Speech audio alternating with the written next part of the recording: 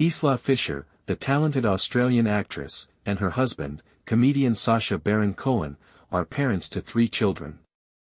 Their first child, a daughter named Olive, was born in 2007.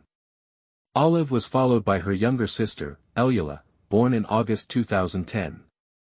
In 2015, the couple welcomed their son, Montgomery. Despite being in the public eye, Isla and Sacha have always been extremely private about their family life.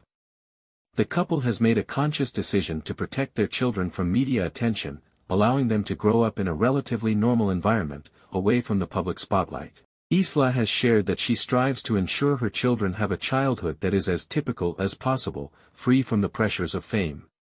Though they rarely discuss their family in public, the couple's commitment to keeping their children's lives private has been widely respected.